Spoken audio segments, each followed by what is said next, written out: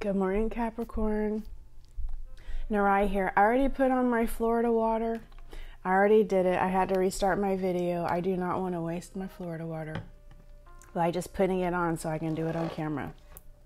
I already did it and had to restart my video. So this reading is for Capricorn, Sun, Moon, Rising, Venus, North and South Node. I too am a fellow Capricorn.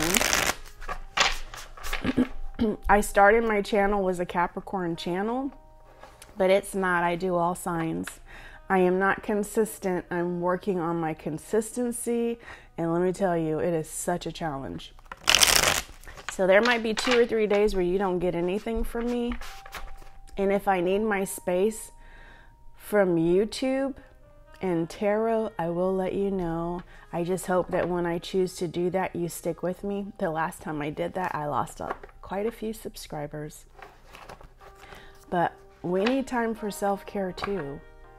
And sometimes when we take that time for ourselves and we come back with a little more ability to do what we need to do for you guys.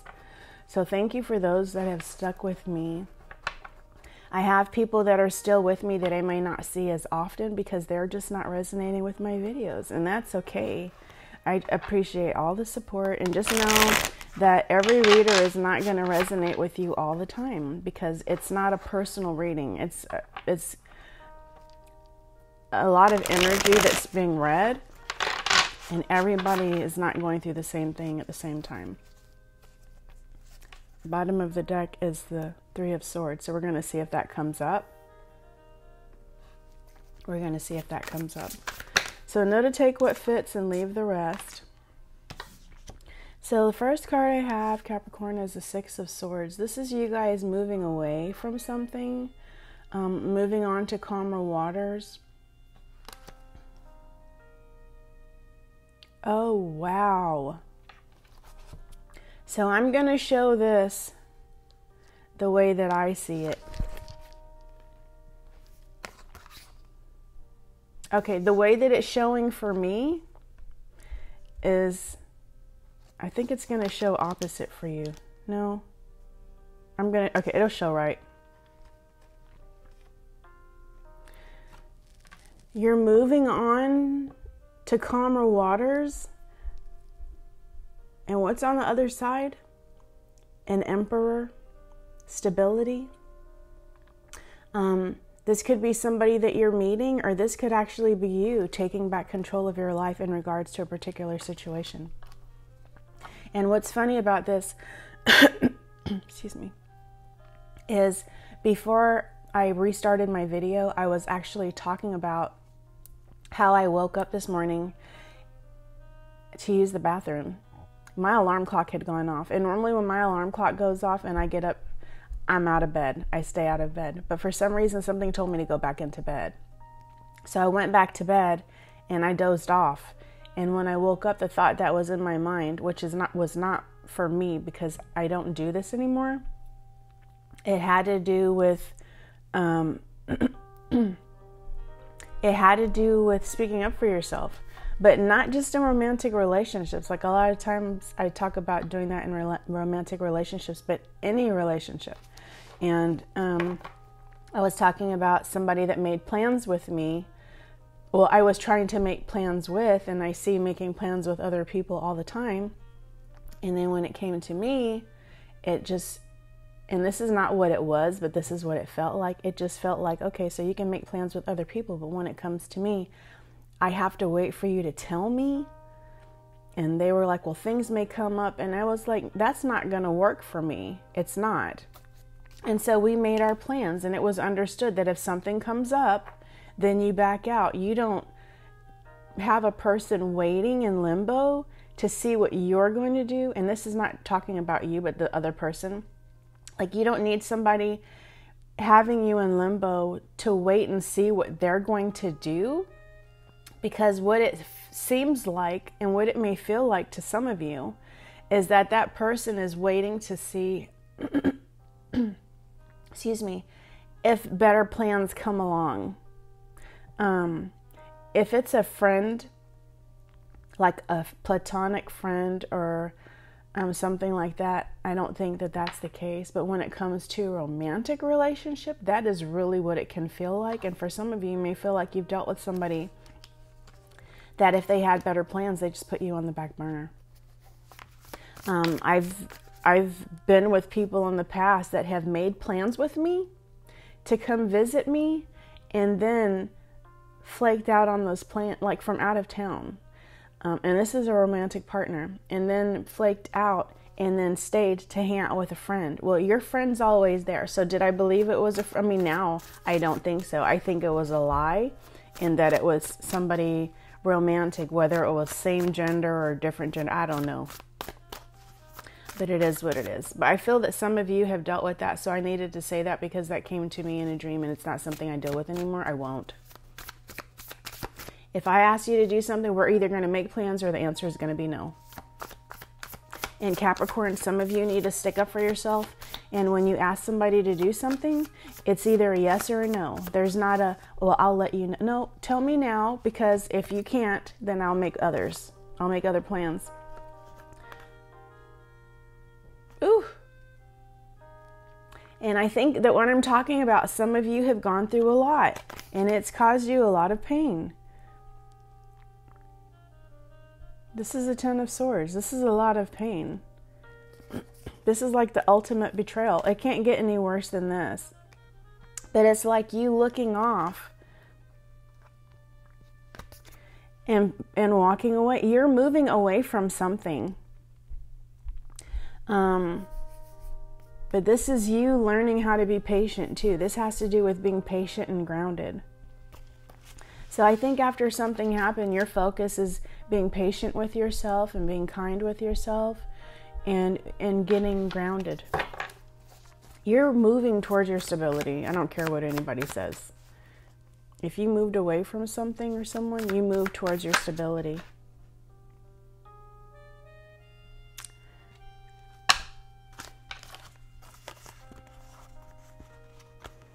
And then I have the Page of Wands. I think some of you are learning to have fun. Some of you are in that energy where you're learning to have fun. You're entertaining the inner child and doing the things that your inner child wants to do. And you're trying to find the joy and excitement in life. You're seeing what else is out there and you're planning. Some of you plan on traveling, and some of you are going to learn how to travel by yourself. And let me tell you, traveling by yourself is fun, because guess what? You don't have to worry about nobody nagging. You don't have to worry about nobody getting on your nerves. I think the best trips I have taken have been by myself. I used to go to Florida every year. I actually have a little fund, and I started saving money for a vacation so that I could go to Florida by myself. And I prefer to do that and not meet up with nobody, because I realized when I travel with people, I always have to deal with their shit, and I don't like it.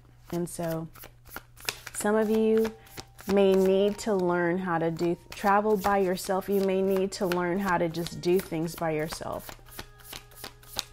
I see somebody renting a car and driving. I see somebody going out of town and traveling with friends and celebrating their independence. Celebrating themselves. What I think about relationships and breakups now, after watching a video on, I think it was on YouTube, and I believe it was a rapper, and I can't remember which one it was, and he was talking about divorce. I think he was talking about divorce. In my life, like, if something doesn't work out as far as a relationship, I won't celebrate the breakup. I will celebrate my growth and my independence from it. And so some of you may choose to actually do that, to celebrate yourself. Ooh.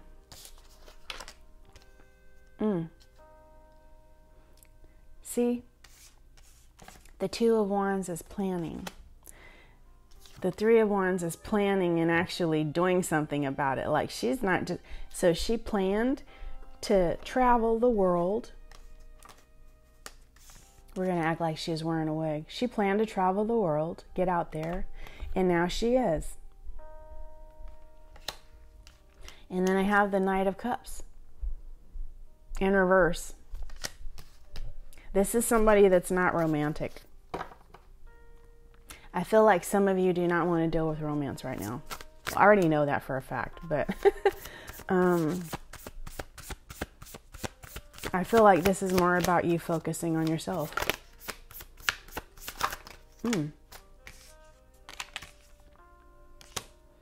I have the Page of Cups. I think some of you may have realized how much immaturity you dealt with in romantic relationships. When it comes to love, the types of emotionally immature people that you have dealt with, some of you may realize that in certain instances you may have the tendency to be emotionally mature. And this is not a criticism. This is just what I'm getting from the cards. You decide if it's your story or not. I have hermit mode. A lot of you are focused on being in hermit mode and just enjoying your solitude.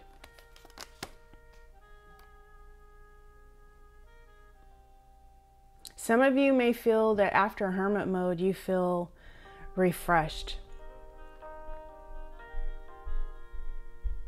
Refreshed and more knowledgeable about yourself. It's almost like a period of self-discovery for some of you. And then I have the Queen of Cups. That's so funny. When I saw this, I just thought, I'm just going to let go and let God. Some of you are learning about how you handle things emotionally and trying to make a change in regards to that. That's what I see. I just realized that's in the picture. And then I have the Nine of Wands, the Wounded Warrior. As I stated the other day, you guys are choosing not to be the Wounded Warrior anymore. You're like, no more Wounded Warrior. And you realize that you do a lot of things emotionally, and that causes you to stay in the energy where you get hurt, or stay in a situation where you get hurt. What do we have for Capricorn, please and thank you? What time is it? All right. 3 more cards.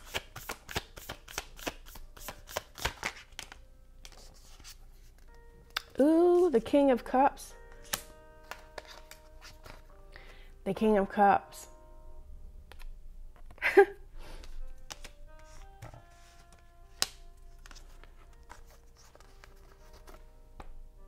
This is somebody emotionally mature and stable.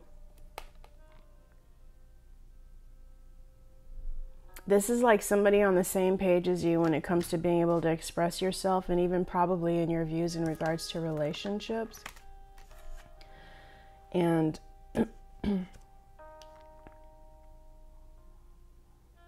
or this is just representing the King and Queen of Cups energy for you guys. I feel like there's somebody that may come along that has been hurt too. This is about being patient and healing.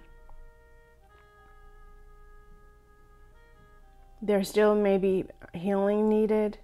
Or you end up meeting somebody that's in the Temperance energy where they're healing and they're patient with themselves. They're finding balance. You guys may need to still do that. I feel like Temperance is like one of those cards that should always be present, because I always feel like there's some sort of healing that can benefit us.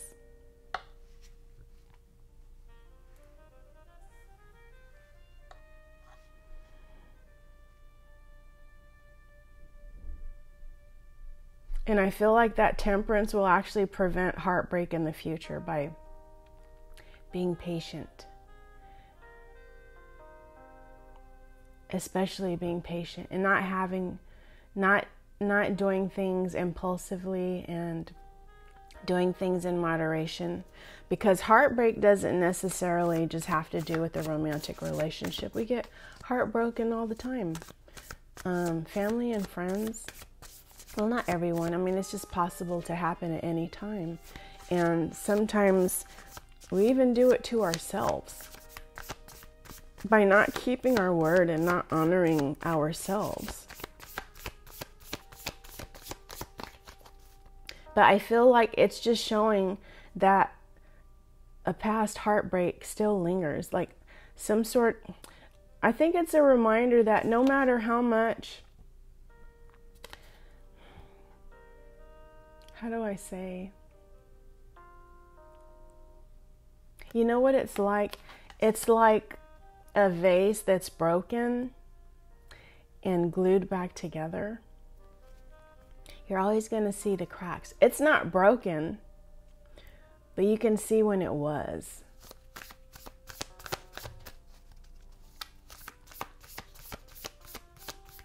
You can see when it was. That damn Page of Swords always wants to come out. And more than likely, somebody's going to reach out.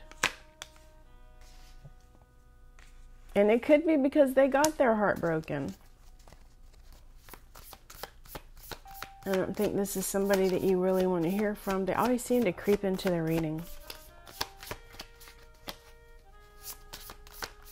I just thought somebody that acts like a know-it-all.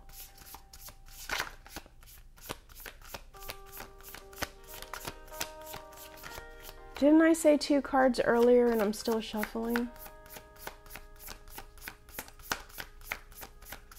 Messages and guidance. Ooh. Yep. Somebody toxic is going to reach out. But somebody's going to reach out to you. This is you, Cappies. And this is somebody that was stringing you along. And that's funny because you see those strings there? And then there's strings there. The reason I'm saying strings here is like this person put ideas in your head or went along with some plans that you had, knowing that that's not the plans that they had.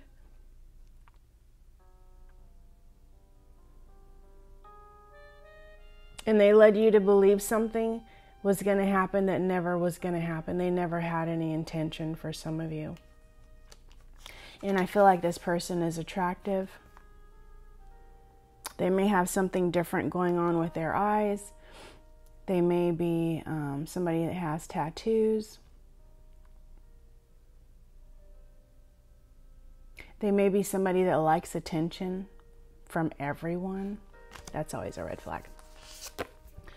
But I have the Chariot. I feel like there's something coming towards you that's going to come fast, and you're going to have willpower. But I feel like whatever this is going to be good. This is not this person. And you're going to have some choices to make. I think you may be hesitant, but there's going to be some choices, so take your time and be patient. And with the Ace of Wands, there's a new passionate beginning, and there's something that you're starting. Maybe a business, maybe some sort of project. But this does not have to be a love reading. This is just about you focusing on yourself, maybe taking time for yourself and traveling, doing something for yourself, and being mindful of the relationships that you have, regardless of the types that they are, and speaking up for yourself. Not allowing people to just come in and take your energy or come to you when it's convenient. Putting you on the back burner like you're an option. Nope. When it comes to plans with Capricorn, either make the plans with Capricorn, don't leave Capricorn in limbo, because Capricorn doesn't need to put Capricorn's life on hold for anybody. Friends, family, or lovers, it does not matter. My name is Narayan, and I approve this message. So that's what I have for you, Capricorn. I hope this resonated with somebody. I don't think it's going to resonate with everyone. It's not meant to. So I'm going to leave you with that. And then the person yesterday that recommended a crystal for me, one moment, I want to thank you. In my video, Vera Pointer, thank you very much for recommending Blue Apatite, because I bought myself 2 necklaces yesterday, one with a gold chain and one with a silver chain. So I thank you for the inspiration, and I have purchased myself 2 Blue Apatite necklaces thanks to you. So I appreciate you. And if you guys want to know what Blue Apatite is for, just Google it. Apatite is spelled Apatite. So I love you guys. Thank you for watching, sharing, and subscribing. And until next time, bye.